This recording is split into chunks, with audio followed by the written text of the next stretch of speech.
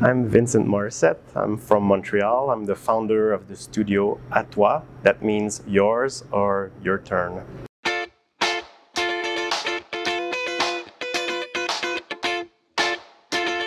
I do interactive films. I used to define myself as a web-friendly director. I take advantage of the digital possibilities. I take my material is often linear footage, but that I transform and give life through interactivity. So the spectator becomes part of the piece and transform it over time. When I got into university, there was like three choices: cinema, television, radio. And the year I was, they opened this multimedia program, and I was just very curious because it seemed really open and you were able to learn a bit of everything. So I self-taught myself coding and became this kind of self-taught programmer. In my first professional years, I defined myself as a coder. And over time, that role kind of get transformed, and now I define myself as a director, as someone that kind of brings up a team and make imagine projects. So.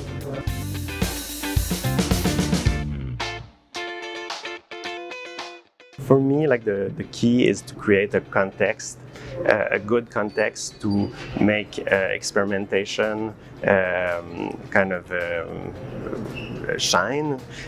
So I always keep my team on the edges, so everyone is involved from early on in the process. So I think we're working in a similar way that video game does, but in a more kind of artisanal way. But the idea is really to kind of not get stuck with the technological barrier, but having them kind of guide and shape the project. So we're not kind of having a vision and then kind of hitting walls. It's more kind of we're sculpting around technological limitation, but that's part of a reality. So it's not a frustrating project. We're just kind of constructing around it. So I would say like it's all intertwined, and I couldn't say if it's 50-50. It's just kind of a big ball.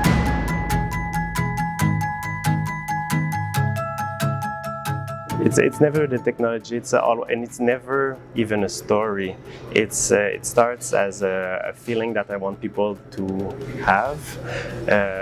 Sometimes it's a mindset or a state, or just recreating an experience that people have in everyday life, and that's the starting point. And then we try to figure out with the available technologies and the tools how we can make this happen. So, and like I don't like to look at a crystal ball and say what will be the future. I'm almost kind of grumpy and suspicious about everything that comes, but for some reason, like new possibilities kind of organically snap to some concept.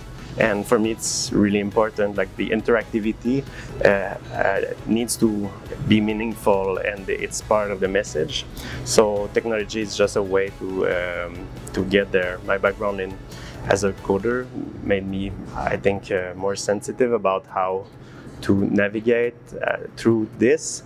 And also the other thing that is really important to us is just to make people forget about that technology and just kind of embrace a project or your universe, and just kind of, even if it's the first time that they experience that kind of stuff.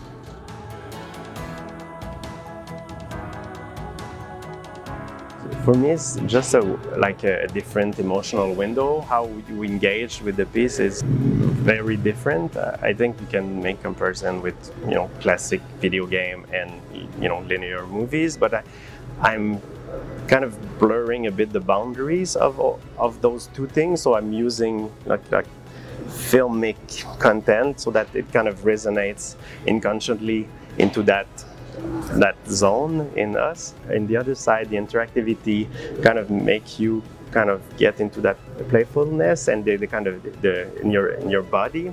So the way that you're connecting to the piece is just a different feeling. It's not better, it's not worse. It's just kind of a different emotional window, and I'm really enthusiastic and passionate about exploring these kind of new territories.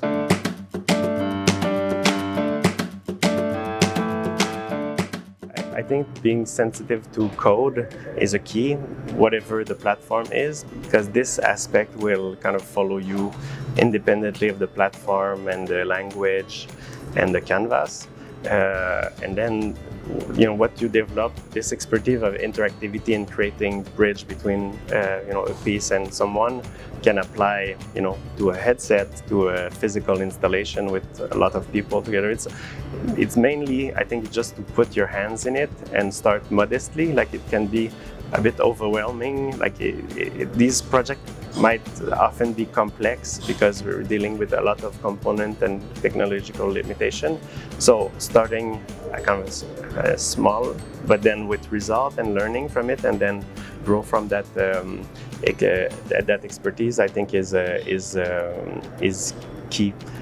So yes, put your hands in it and start. And the beauty of it, like for me, the web is still kind of a wonderful, universal canvas that we take for granted.